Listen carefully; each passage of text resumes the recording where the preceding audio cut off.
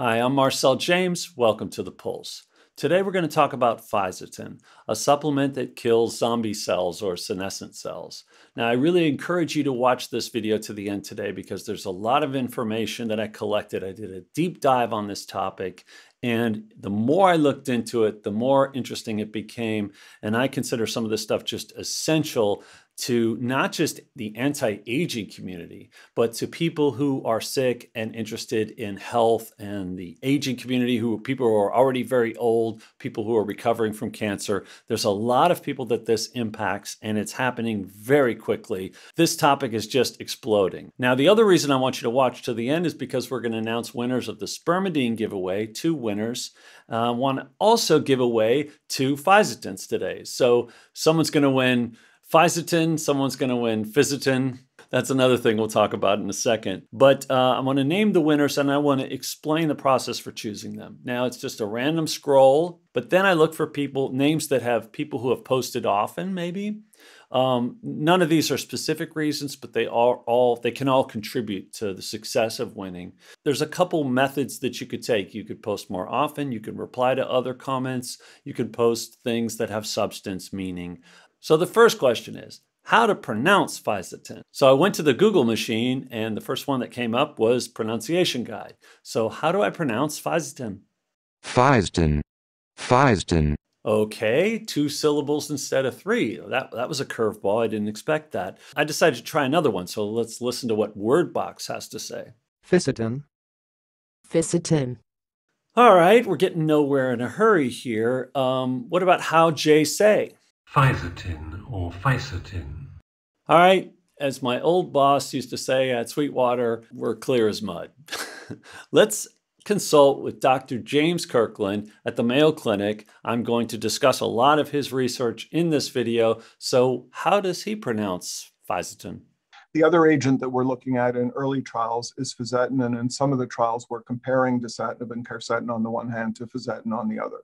Okay, it's Fisetin. Well, I don't know if that's just doctor speak. You know how you can't read their handwriting and they pronounce medical terms differently than the rest of us. Maybe it's that. Maybe it's really Fisetin, quercetin instead of quercetin. I really don't know at this point. I'm just going to call it the F word. But what is Fisetin? It is a flavonoid or a polyphenol, and it exists naturally in things like strawberries and apples. And what does it do? Why are we talking about it? Why is Dr. James Kirkland interested in it? Well, it turns out that Fisetin is a senolytic, and it kills senescent cells, or what's referred to commonly as zombie cells. And these cells become zombies. They no longer self-replicate, and they kill the cells around it. They act like cancer. As a matter of fact, patients who suffer from cancer have higher concentration of senescent cells. It begs the question, do they have a higher concentration of senescent cells because they have cancer, or do they have cancer because they have a higher concentration of senescent cells? Can we reverse the effects of disease by eliminating or killing off these senescent cells? And that's the job right now of Fisetin, to kill off these zombie cells. And it doesn't actually kill them off. It basically makes them commit suicide. They kill themselves. So it's quite interesting how that works. And it works really fast, which makes it a perfect candidate for these human trials. And so what's happening is at the Mayo Clinic and many other places, and we're talking about the mainstream of mainstream science, right? University of Texas at San Antonio, their health center. We're talking about the Cancer Institute. We're talking about Wake Forest University. And of course, let's get back to talking about mostly the Mayo Clinic. But a lot of these places have tons and tons and tons of trials. I mean, it dwarfs what's going on with NMN from a human clinical trial standpoint. They have really fallen in love with Fisetin, and basically senescent cells. It's become the hot thing. There's more and more evidence in the testing with mice and other animals, in fact, every animal, that, well, one, it extends lifespan by 10% on average, which is great, but it also extends health span, the equivalent of decades, 10 to 20 years longer, the equivalent for human beings. They're giving this in these human trials to very sick people. people who basically have no other options, people who are very frail. Typical candidate would be like an 85-year-old woman who can't walk very well. They give them these senolytics, and 6 days later, their frailty scores improve. So this is really dramatic stuff that we can get immediate results with. The other way to look at this senolytic is in the long-term accumulation. It takes 10 to 20 years to accumulate, typically, enough senescent cells that you can become sick, that you contract disease. So there's two ways of looking at the senolytics, or things like fisetin. I say things like fisetin because quercetin is another flavonoid that has similar effects. Now, in the trials that they've conducted, they're testing quercetin together with a drug called dasatinib. Now, it's crazy to me that they're doing this, but they're trying to look at it from multiple angles. I think they're trying to appease the pharmaceutical companies by saying, well, we're going to test drugs too. But they can't test the drug because it has too many side effects and it doesn't kill enough zombie cells. So they have to give a flavonoid with the drug. So everything is DNS or fisetin.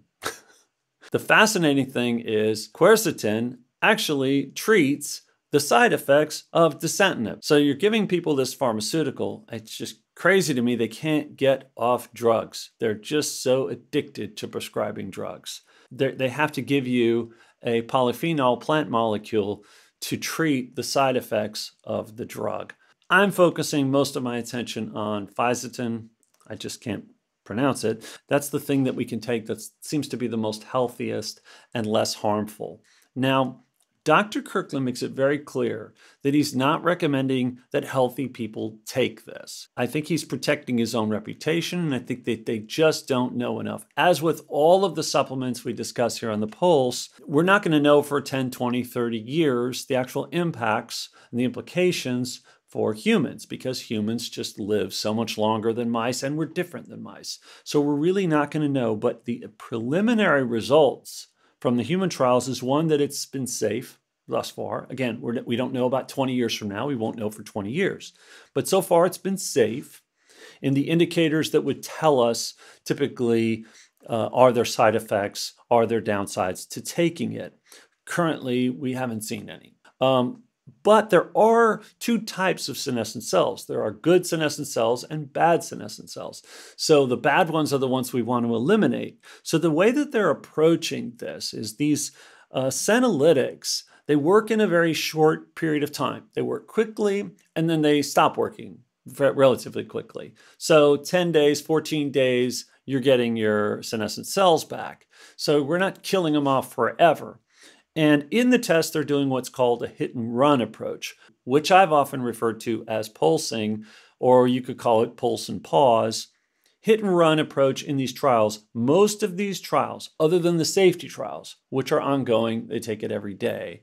Most of these trials for these various diseases are given for 2 or 3 days, and then you stop. And then a month later, 2 or 3 days again, and then you stop. Some of them are every 2 weeks. But the concept is, and they're given in very high doses. So the concept is kill off the senescent cells and then let the body sort of recover on its own, and that there are long-term and short-term and long-term advantages and implications, results from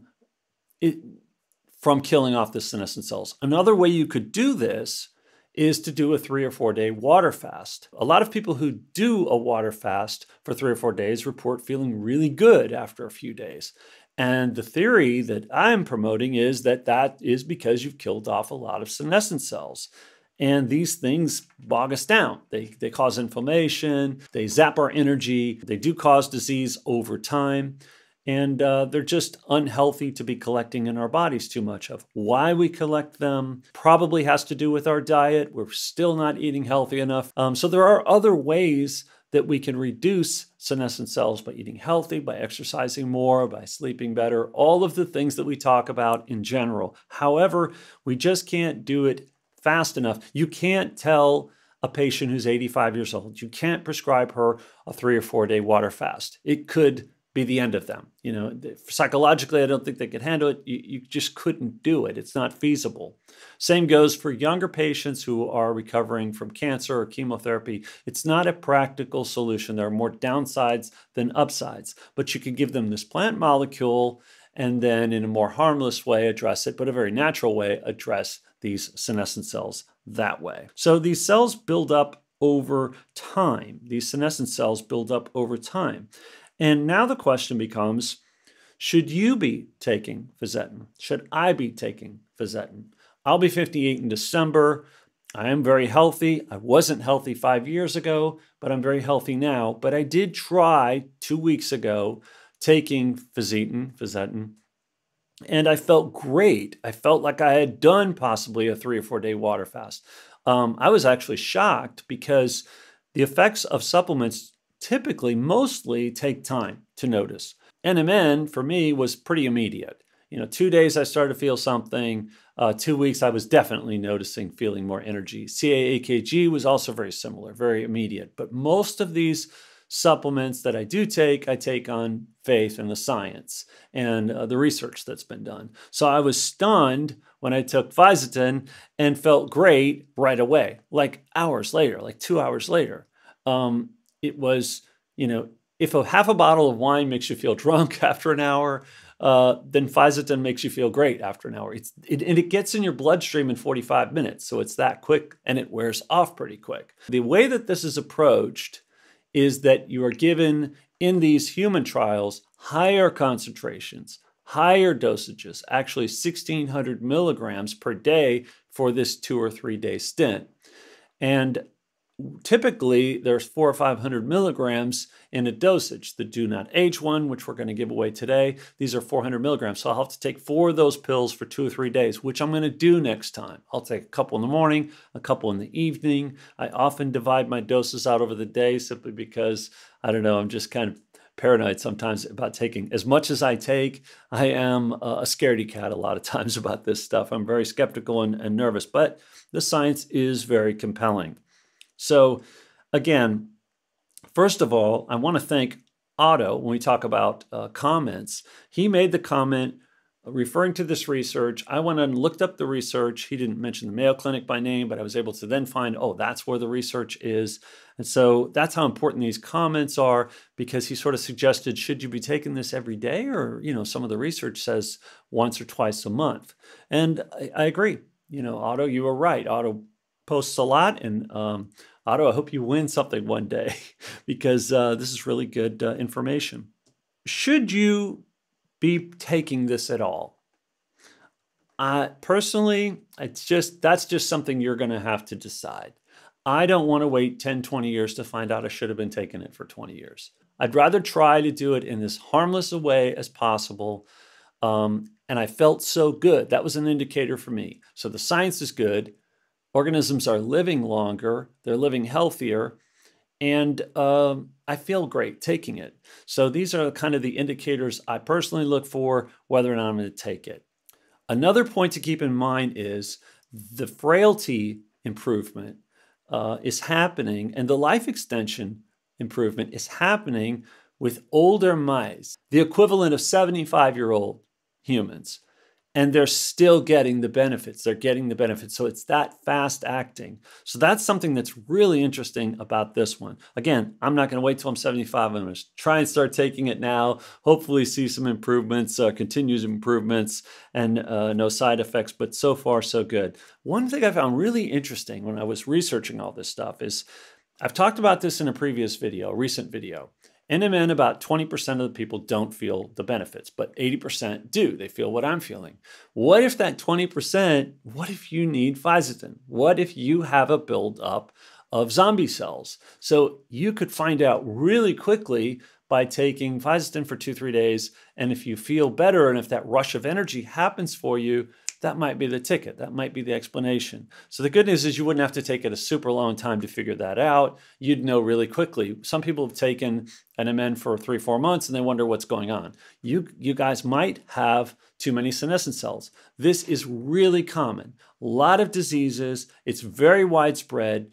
it's cancer, Alzheimer's, osteoporosis. There are many, many issues associated with these senescent cells. So very, very, very possible that 20% of us have too many of these. And we need to address this as well as boosting your NAD levels. It's not enough on its own to overwhelm all of the impact and inflammation from the zombie cells. Let's announce the winners of the last giveaway for Spermidine. It is Jason Badeau and it is Jill Sierra. Both of them had really good comments. They were positive comments, but that's not necessarily, you're going to see people who have skeptical comments win as well. But those two jumped out at me. I've seen Jason post more than a couple times, and Jill just had a really nice post. It was somewhat random. I was just scrolling, and then I saw their post, and I said, this person should try Spermidine. They deserve it. They made a really good post. They added to the discussion. So think about that when you're posting below. I fully expect to be talking about Fisetin a lot more going forward. We're going to talk about some of those trials that are coming out. Some of them have been completed, especially the animal trials. Some of them are ongoing. Some of them have preliminary research that has been released already. Be sure to subscribe, like, again, comment on this video, but subscribe so you can keep up with this ongoing and developing story about senescent cells. Thanks for watching. See you next time.